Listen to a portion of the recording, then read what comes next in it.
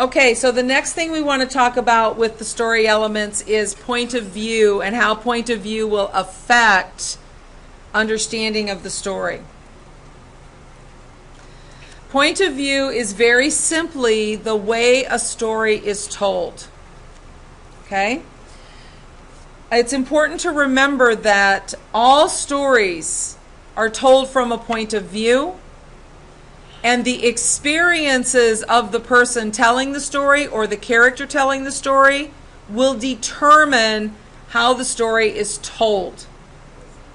So if a person in a gorilla suit walked into this room, walked around the back, and walked out, every single one of you would have a different story about what happened based on your own point of view. Some of you may be afraid of gorillas. Some of you maybe think it's hilarious. Some of you may know the person in the gorilla suit. In other words, you all have different experiences coming to the telling of that story. Now, there are different types of point of view. The first one is objective. Objective point of view is where the author simply reports the facts. This is where we have objective point of views. We see it, or we hope to see it, in like our news media. The news anchorman comes on and he simply reports the facts of the story. They don't put any of their own opinion into it. Okay? We have a type of point of view called third person. The third person is where the narrator who tells the story does not participate in the story, but he can tell the reader everything we need to know, from how the characters act, to what the characters say, to how the characters feel. It's being told in third person. We read a lot of books that are written in third person.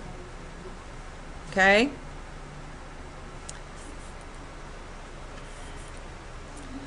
This word is omniscient. Everybody look at the word. Let's say the word together. Omniscient. Everyone say it? Omniscient. Excellent.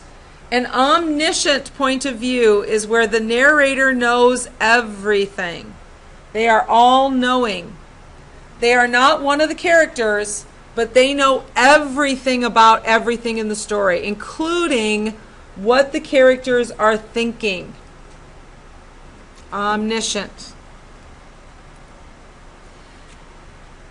The last point of view that we're going to learn about is first person. When Zachary Beaver Came to Town is a first-person novel. So is The True Confessions of Charlotte Doyle. So is The Outsiders. All of them are first-person stories because one of the main characters is telling the story from their point of view. If Johnny had told the story of The Outsiders, or Derry had told the story of The Outsiders, we would have a very different book than the one told by Ponyboy. Okay?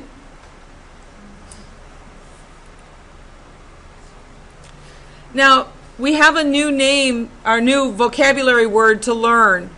Actually, we have two of them. The first one is the protagonist. Everybody say protagonist. Protagonist is the character which is central to the story, with all major events having some importance to this character.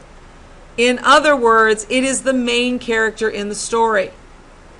Harry Potter is the protagonist. Katniss is the protagonist. Bruno and Shmuel are equal protagonists, but Bruno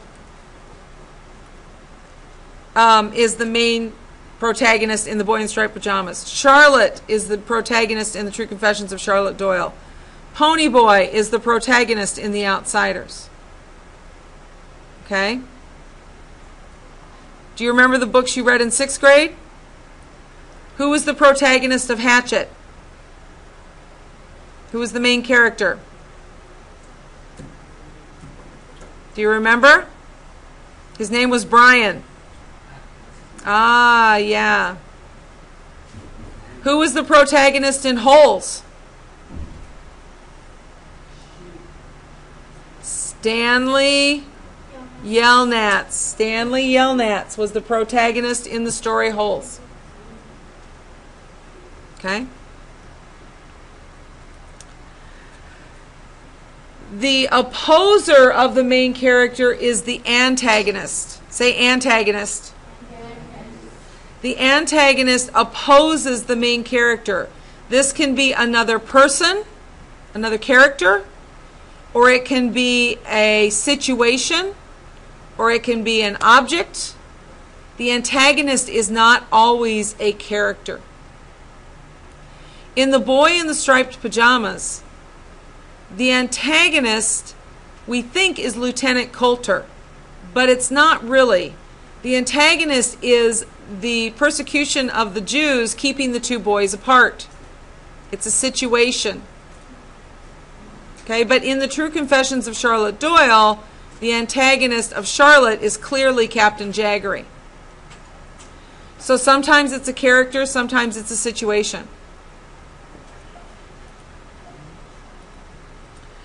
In order for a story to seem real, the characters must seem real. Would you agree with that statement?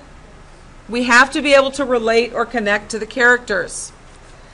So developing characterization, it's the information that the author gives the readers about the characters. So when we talk about characters, we no longer just write about what they look like. We now also have to consider other things. So physical appearance is one.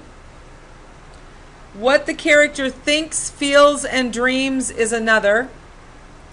What a character does or does not do, their actions. What others say about them, or how others react to them.